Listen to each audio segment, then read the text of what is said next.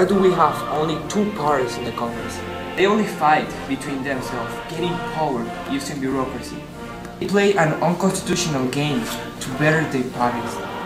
The Constitutional Party is the only one that believes and follows 100% of our Constitution.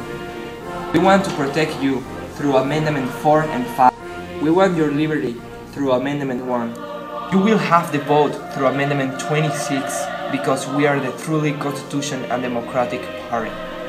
I'm Eduardo Benítez, and proof is